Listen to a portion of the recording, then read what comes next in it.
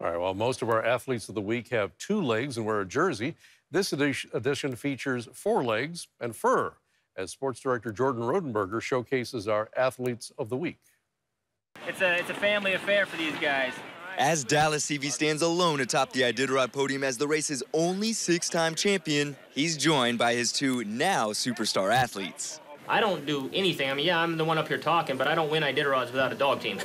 Although beginning this year's run, he was unsure which members of his team would step up. This year, I feel like the team is much more even. There's not as many super dogs, I don't think. Or at least I don't know who they are. They're still developing, or a lot of those superstars, you don't recognize them as superstars until you're in a tough spot on a race. Leaving Ruby with several hours of ground to gain on the leaders, it was time for his stars to shine. Aero and Sebastian took the lead, as did Seavey, leaving unilically. Never giving up the lead, pulling in first under the World Arch and Gnome. Aero is a 3-year-old from his father Mitch's kennel. And he was just kind of a happy goofball all year, and as things got harder and harder, I kept expecting him to act like a puppy and start to, really feel the challenges, and every single time he rose to the occasion. Who Dallas describes as wiggly. You cannot get a hold of him.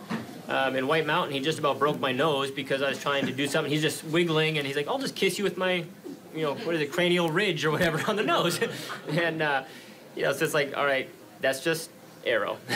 As for the other superstar. So Sebastian's always been kind of the little bit shy, geeky brother of Flounder, who's the superstar quarterback, right? That's basically been Sebastian's role. Sebastian, or Seebs they call him, is part of the Little Mermaid litter along with Flounder and Ariel. He loves butt scratches. If you come up to him at the kennel, all he wants is his butt scratch. He loves it. Seavey has seen his share of dogs, but none quite like Sebastian. He has the most beautiful gait I have ever seen. The dog just floats down the trail. There's no energy expenditure unnecessarily. And about halfway through the year, it's like, all right, you are way too good of a dog not to be a lead dog. And lead they did, straight to the champions podium, where they shared the same love Seavey gave them along the trail. You're just hamming it up over here. Jordan Rodenberger, Alaska's news source.